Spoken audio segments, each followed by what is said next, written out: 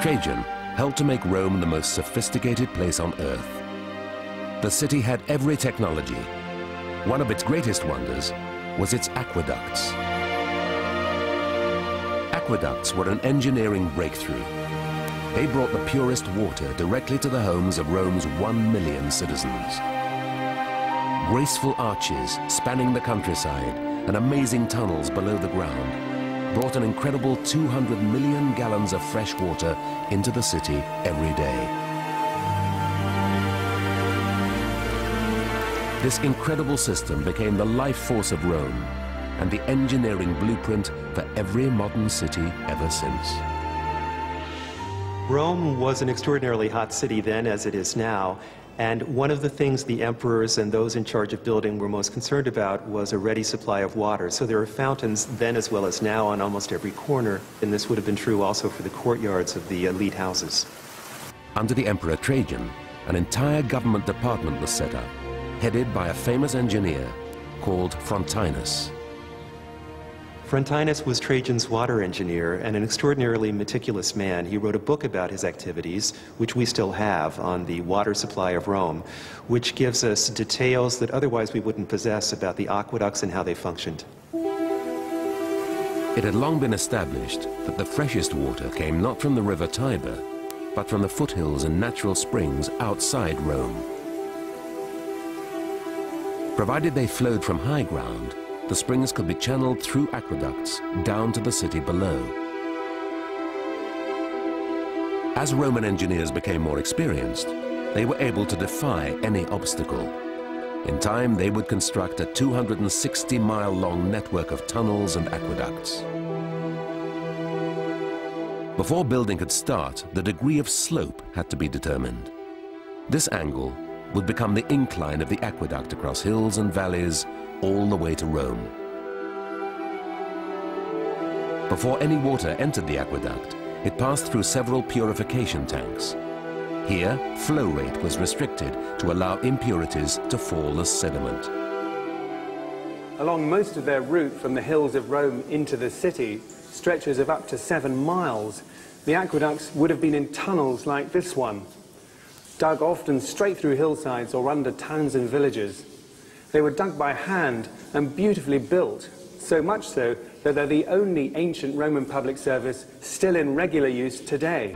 But when the aqueduct appeared the other side, the land often sloped away towards the city. So, to maintain the flow gradient, the channel had to be raised and supported by a wall of brick or stone. As the ground sloped away further, so the wall was built up. But when it exceeded 6 feet, it became too costly to build.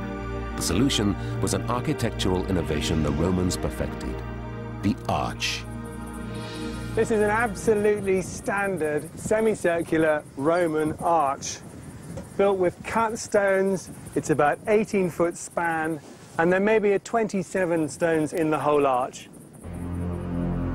The Roman engineers used formwork, a wooden supporting frame over which the arch was assembled.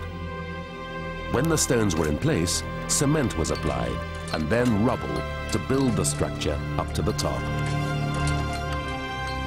Once the keystone is in, they can strike the wooden frame and let the arch take the weight and all that force coming down the stones finally through the piers to the ground.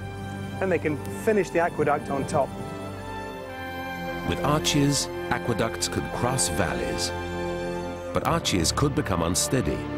So Roman engineers had to explore every technique to make them stable. When an aqueduct crossed a river, greater stability was given to the base by specially shaping it to deflect the current. But when arches grew too tall, they could twist and become unstable. So the Roman solution was to limit their height to just 70 feet. Sometimes, to maintain the correct gradient, the aqueducts needed to be even higher. So a second tier of arches was placed above the first. One aqueduct was even built with 3 tiers, 180 feet high. For Roman aqueducts, cement would bring about a breakthrough when engineers discovered a waterproof cement to line the bottom of the channel. It was made from pozzolana, a volcanic ash, which when mixed with lime became a mortar which could even set hard underwater. This is the channel in the aqueduct that brought the water down to ancient Rome. It's quite wide, and it would have brought about 40 million gallons a day down into the city. Lined as it was with a lime and terracotta mix, it was waterproof along its length. But why go to all this architectural expense when a pipeline would have done the same job? The Romans could have brought the water to Rome by pipeline running along the ground surface, but of course that would have had problems to do with the pressure in the pipe. So by putting the water up here on an aqueduct in a channel instead of in a pipe, they could supply it easily and quickly with a simple form of construction. It's covered, of course, to protect it from evaporating and from getting dirty with things blowing into it. Roman thinking was that if pipes were hidden underground, any break would be hard to detect and repair. Pipes could only be made out of terracotta. Roman engineers avoided lead. It was expensive and known to be poisonous. They also learned that pipes collect sediment, which sat at the low points in the system, creating pressure points. The great advantage of aqueducts was that they could be easily inspected and maintained. Aqueducts could easily cross plains, but very deep valleys and ravines were a problem. To cross them, the Roman engineers built a cistern each side. Then they funneled the water down a pipe. Its own weight would push it up the other side. The first gravity-driven siphon. This would be a pipeline which went from the aqueduct down into the valley and up to another tank on the other side where the water could go back into the aqueduct. When the water finally entered Rome, it filled 3 reservoirs. The first served the essential public supply. The second, the public baths, and the third went to private households who paid a water tax. The money levied from the private sector helped to pay for the public water system, which took priority. The public always had plenty. Controlling the public was the #1 concern of every emperor. Their lives depended on it.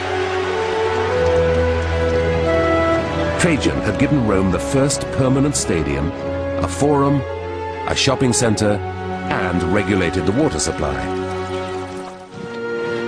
100 years later, Rome was under the control of the Emperor Caracalla, and he was to build the Roman people the most lavish public building ever conceived. It was in effect a public palace, the most luxurious and sophisticated health spa of all time. And everyone could go there.